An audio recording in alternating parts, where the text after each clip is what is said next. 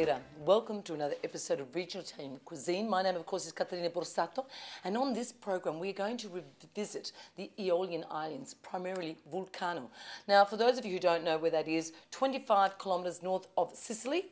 It's basically an archipelago of all these volcanic islands, and which they number 8.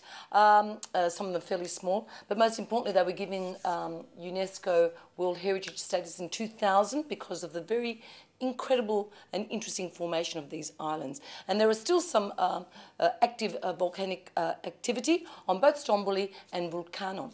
But we are going to visit Vulcano. This is a land of hot springs, mud baths, and beautiful beaches, restaurants, hotels. This is the playground of the rich and famous. So let's go and have a look at this wonderful island. Ole, ole, ole, sole di Vulcano. Ole, ole, ole, sole di Vulcano. Delle olie principessa, sei la mitica termessa. Vulcano.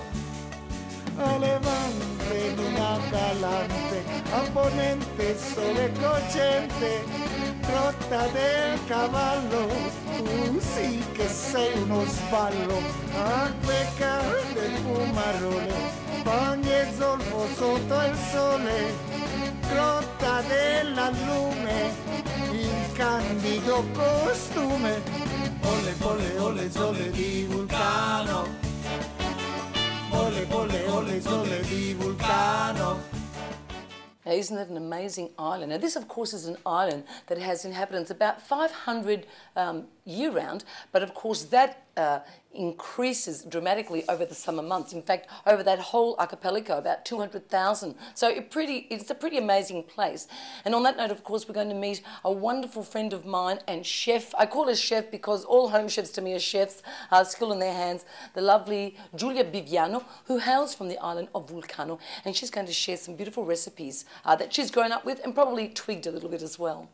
Welcome, Giulia. Thank you for coming back on the show. You were so popular out there with our viewers because they love your food. Grazie, Caterina. Ciao. Now, on the first recipe you're going to be doing is actually a frittella, and of course it's basically a broad term for a savoury or sweet fritter, correct? It is. Now, you've chosen to use what with that tonight?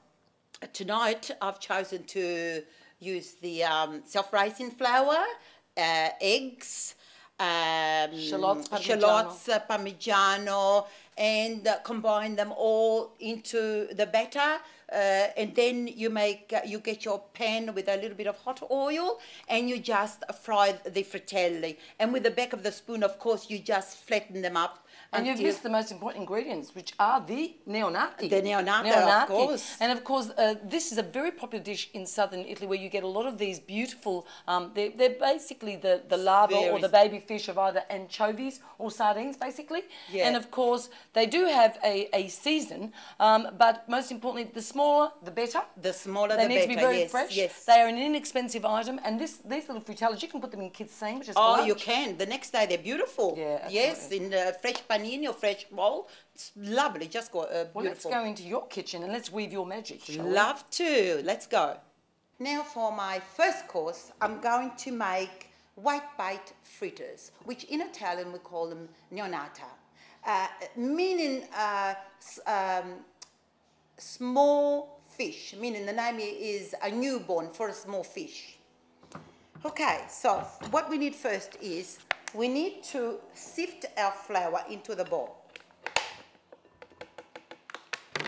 Sift the flour.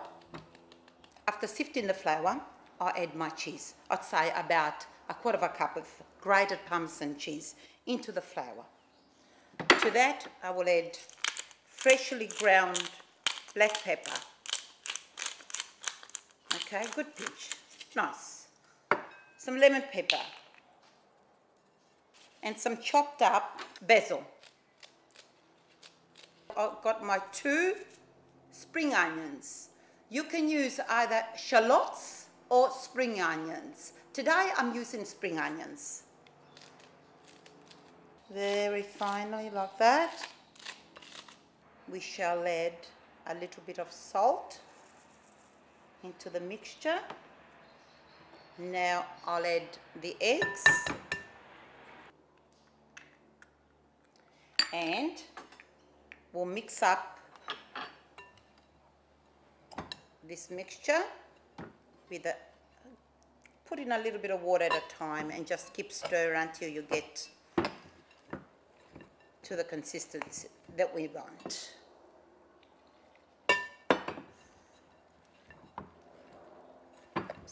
At this stage, we'll add in our white bait. And we need to add more water. You can use white bait and do as a little fritters, seasoned flour. You just grab them, season the flour with salt and pepper and a little bit of seasoning on it, and just deep heat them in hot oil. They're really nice. My mixture is now ready to be cooked. It's all be blended in well. So what I'm going to do now is put some oil in a hot pan over a low heat and take tablespoons, large tablespoons full of mixture, put it into there and flatten with the back of your tablespoon, flatten them. Right, my fritters are cooking beautifully in the hot oil. Now that they're brown on the one side, we turn them over the other side and cook them on the other side. Like that. And it's a lovely recipe to do on for an antipasto if you have friends coming over, or you know, serve it with lemon juice or lemon wedges or aioli or even a fresh green salad. It'll be very nice. I tell you, absolutely mouth-watering, and you can obviously change the flavouring, different herbs and different whatever, but they are amazing. I just stole a bit to put in my daughter's sandwiches, so she loved them. She loved them. Yes, beautiful. They're beautiful. Now, of course, there is one vegetable that for me is synonymous with the Italians, and that is carciofi. And I am so excited. You're going to be showing us a wonderful recipe, aren't you? Yes, carciofi ripieni oggi. And after a very short break, we're going to go back into the kitchen, and the beautiful Julia's going to give us her take on these stuffed little wonders.